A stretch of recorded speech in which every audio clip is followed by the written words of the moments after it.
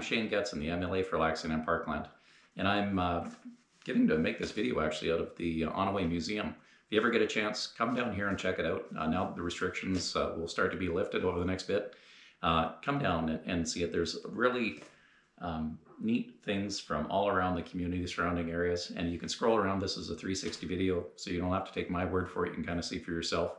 I love being able to come in here and shoot some videos and talk to the folks, and moreover have the connection to some of the old businesses and the family names here from around the area.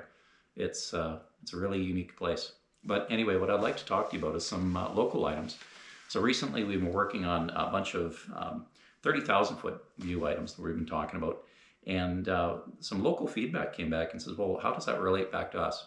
So one of the items I want to talk to you about is literally today, Highway 43 and Highway 37. So Reve Blakeman and myself, we had a chance to meet with Minister McIver, and we talked about that. We talked about the ability to utilize a bit more of that frontage. We're talking about potentially expanding the area. We're looking at railroad interconnects.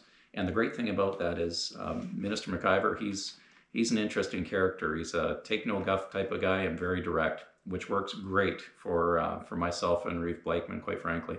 So we're going to take that away. I'm going to meet with a planning group up in Lac St. Anne. We're going to clean sheet exercise this. Take a look and see what we want to be when we grow up. Look at the 20-year plan out there. Want to start looking at some more frontage, trying to get some businesses within the area. Make sure that we're not blocking ourselves in and getting access to those rail corridors that we're looking to open and expand.